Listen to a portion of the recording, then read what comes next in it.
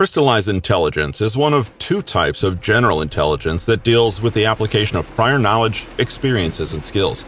Generally speaking, crystallized intelligence is the accumulated lifetime of intellectual achievement, as demonstrated through one's vocabulary and general knowledge.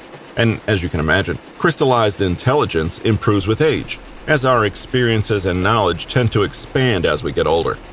It can be confusing to tell the different types of general intelligence apart, so I'm going to give you a quick visual mnemonic for crystallized intelligence, so you'll be ready to answer any question on test day. Hi there, and welcome to my crystal workshop. Yeah, I've been working on crystal chandeliers for years. I mean, what else would you make chandeliers out of?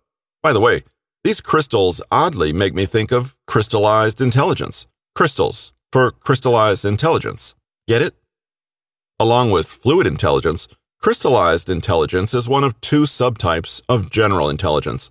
Let's take a peek inside my crystal workshop so you can learn more about crystallized intelligence. Watch the full version of this video and learn more about this topic by clicking above the left arrow.